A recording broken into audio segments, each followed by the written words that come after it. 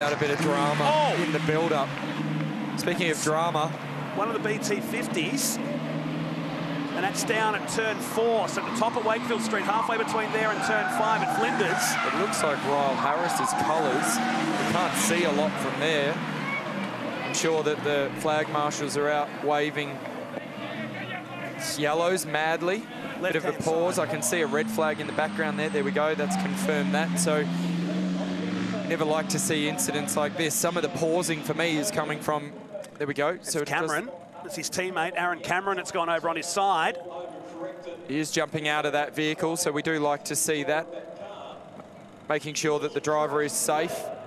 Again, some of the efforts that have been put in by not only supercars, but the teams, and the cross-referencing with supercars, the main series, as well as this ECB SuperUtes category, is that we're going to learn from some of the safety aspects across all categories.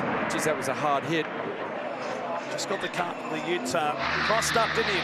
This will be better for us to see from the wall cam, and trying to correct it. Got the tyre walls, broke the left front, and put it onto its side. In the end, it was a fairly soft roll onto the side, so he'll be perfectly fine.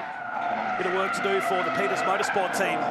Two-car outfit, the Mazda BT50 team with three-time V8 Utes champion Ryle Harris, who was quickest this morning. So we normally see Ryle in those Bush Ranger colours that have been caught out by it. Ryle in the black, red and green carpet.